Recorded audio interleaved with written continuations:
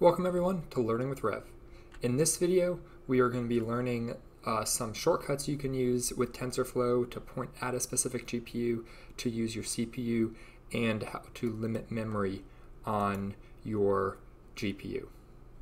So, got a new device set up here today, my new desktop, and today we are going to be using an iPi notebook inside of Visual Studio Code.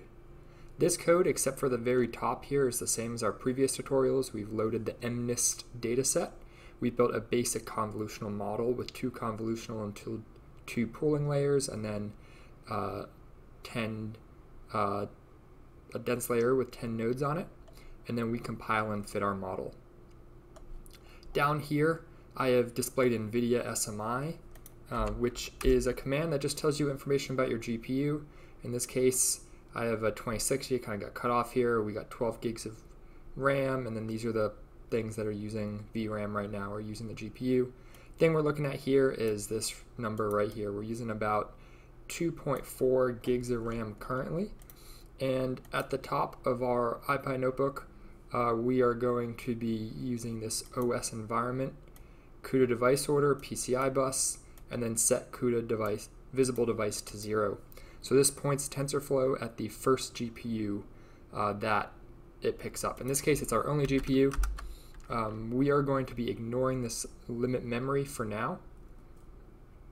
So this will just take a minute. Should be a little quicker than this, but it might take a second to kick off. See, it's taking longer than it should, so we'll restart that, clear our outputs, and try again. Done. Perfect. Now we can load our data set in, we can build our model, and we can start training with model.fit. And that is kicking off right now. Right now it's loading all the CUDA environmental variables. And then once we start seeing it train, we will check NVIDIA SMI once again, just so we can see what's going on. As I mentioned right before we started running these Python files, we were at 2.375, and now we're at 11. Why are we using all of our memory? Well, by default, TensorFlow uses all the memory available on the GPU. It's good for some things. It allows it to deal with different size networks and everything. It makes sure nothing else interrupts it. However, it doesn't let you train multiple networks on the same GPU at the same time. So what I'm going to show you here is how to do that. So we're going to stop and reset our environment. You can see right here it's restarting our Jupyter kernel. We're going to do the same thing, only we are going to use this tf.config experimental set memory growth of our GPU, which is in the list of physical devices, to true.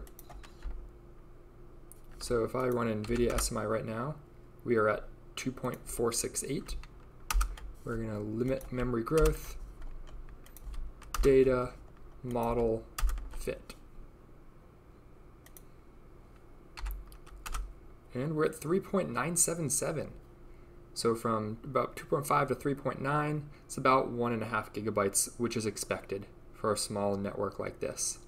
Another thing we should note is our time per step, 3 milliseconds per step, which is expected also. It was the same previously. You can scroll back and see that. But now I'm going to stop this, and we are going to force this to use the CPU. Once again, we're going to check NVIDIA SMI. We're about 2.5 gigs. We're going to set our device to -1, which points it at the CPU. Since we're not using the GPU, we don't need to run this anymore. Data, network, train. So it's training. As you can see, it's running about half as fast. NVIDIA SMI is still at 2.5. This proves to us that the GPU is not currently being used. And we'll see in a second that our average is now 6 milliseconds per step. So this is a very small network here with only 2 convolutional layers. And in larger networks, especially with larger images, CUDA parallelization will be taken into account much more. So it will be more important to use your GPU.